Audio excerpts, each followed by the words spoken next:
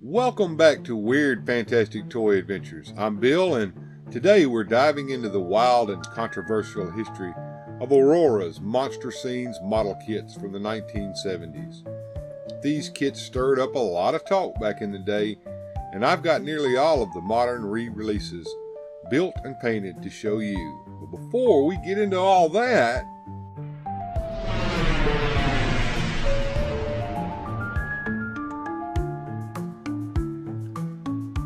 don't forget to like, subscribe, and hit that bell icon so you never miss any of our future adventures.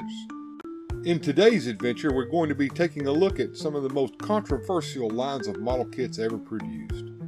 Monster Scenes. That's right, I've got my reissue kits right here in front of me to inspire this trip down memory lane. We've got Frankenstein, Vampirella, The Victim, and Dr. Deadly. And over here we have the Pain Parlor and Gruesome Goodies. While I never had these as a kid, when I saw these re-releases, I had to have them all. These kits bring back such fond memories of playing, painting, and using your imagination. One thing that sets them apart is how interactive they are. You can swap the arms and legs. They feel almost like action figures. That's what makes them so much fun. Unfortunately, that's also what made them so unpopular with parents at the time. And it was how gruesome they were. I mean, accessories like the hanging cage and the pendulum really ruffled some feathers, causing quite an uproar. But enough about that for now. Let's take a look at the history of Monster Scenes. During the 1960s, the onslaught of shock theater swept the nation, creating a generation of what would be known as monster kids. Classic horror films featuring Frankenstein, Dracula, the Wolfman, and others were dominating TV screens, and kids couldn't get enough. So it didn't take long for toy manufacturers like Aurora to jump on this new craze. Aurora had massive success with their monster model kits like the Aurora Monster Models series. But by the late 60s, sales started to slow down, and Aurora had to get creative. They re-released those kits with glow-in-the-dark parts, which kept things going for a while. But by 1970, kids wanted more than just static models. They wanted something they could pose and play with. This is where Monster Scenes comes in. In 1971, Aurora introduced a series of interactive monster models designed for kids to assemble, pose, and play with, rather than just admire from a shelf. But it wasn't long before controversy caught up with them. So, what made these kits so controversial? Well, Monster Scenes didn't hold back. They featured everything from gruesome accessories like chains and cages to characters like the evil Dr. Deadly, the seductive Vampirella, and the unfortunately named Victim. Some of these sets, like the Pain Parlor and the Pendulum, went a little too far for parents' tastes at the time. The box art even had the slogan, "Mix 'em and match 'em, rated X for excitement." Not the best marketing choice, right? Protests sprang up. Angry parents made their voices heard, which led Aurora's parent company, Nabisco, to pull the plug. The sets were shipped off to Canada, where they sold out the remaining stock, and that was the end of the line. Or so we thought. In 2008, the Monster Scenes line came back, much to the joy of monster kids everywhere. Dencom and Moebius Models re-released classics like Dr. Deadly, Frankenstein, The Victim, The Hanging Cage, and more. They even introduced never-before-seen kits like the saber-toothed rabbit, feral cat, skeleton. Some of these I've built and painted right here. Let's take a closer look at the details. And here we have all of the different model kits put together into one big diorama. And here out front, you can see the Gruesome Goodies. The first table has the saber-toothed rabbit with his little friend the mouse on top of his bell jar. And and there's a candle burning on it. The next table has lab equipment, a skull, another burning candle. You can see some test tubes back there in the background with some solutions in them. And then here is the big zap generator, which Dr. Deadly uses to power all of his evil experiments. And let's move some of this stuff out of the way.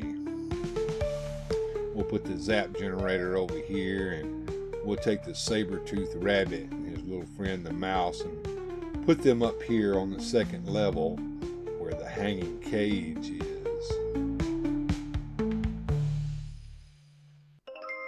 And I'll put this table over here. Now, what's going on behind Dr. Deadly there? Well, that's the pain parlor, where Frankenstein has been strapped to a lab table. Behind Dr. Deadly, you can see some lab equipment with the skeleton hanging from it. And behind Dr. Deadly over here is the dungeon with the chameleon rat crawling up the wall. And there's a coffin down there with a steel grate on top of it and a little rat crawling across the top of it. We'll put this table back over here. We'll move the coffin out of the way, and you can see down into the dungeon. Hey, Vicky, we'll move her to the side. And see that rat crawling around on the floor? And back there, there's a grate being held up with a stick, and there's even a chain back there. So if you want to chain her up, you can chain her up in the dungeon. And there's Dracula coming down the stairs.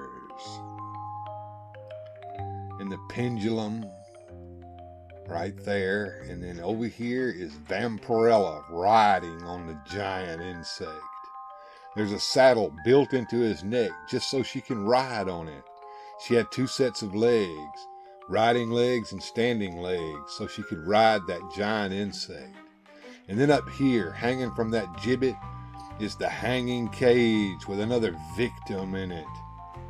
And there's a brazier of red hot coals with a poker that you can put in it until it's white hot to poke the victim with. Yes, here it is in all of its glory.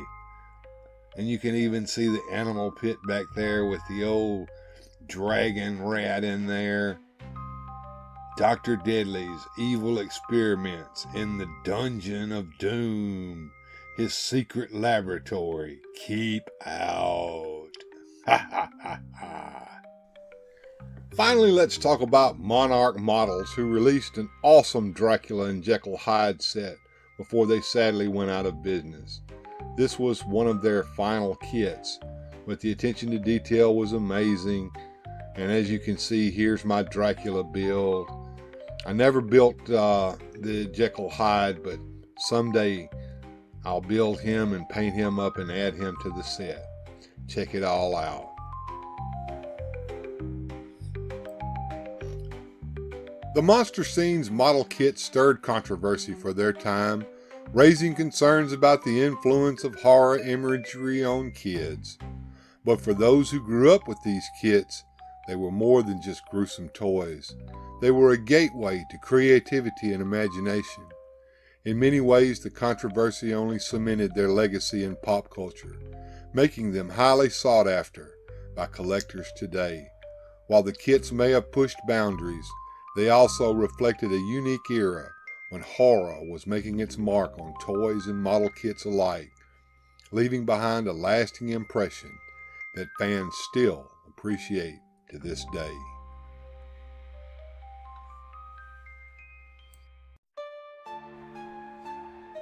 Well, that's it for today's deep dive into Monster Scenes. I hope you enjoyed it. If you love vintage model kits, toys, and collectibles, be sure to click here to subscribe. And if you want to check out another cool video just for you, click over here. And as always, keep on collecting and stay fantastic. We'll see you next time on Weird Fantastic Toy Adventures. In the meantime, have a good journey.